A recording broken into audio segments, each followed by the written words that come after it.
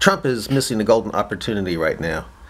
To go, the golden opportunity is to go to Haiti and show support for those that survived this latest hurricane.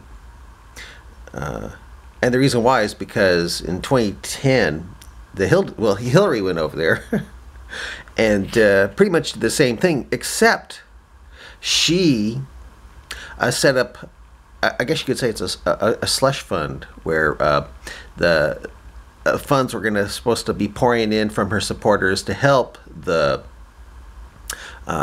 poor disaster descendants of African slaves, and instead the money went to her. It went to her and her supporters. I think only just a little bit went to the survivors of the earthquake, but all the rest went to her.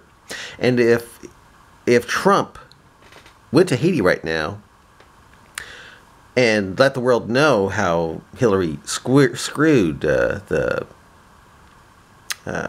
Haitian, the poor blacks of Haiti, it might get some blacks in America actually voting for Trump over the Hildabeast, if you know what I mean. Bye.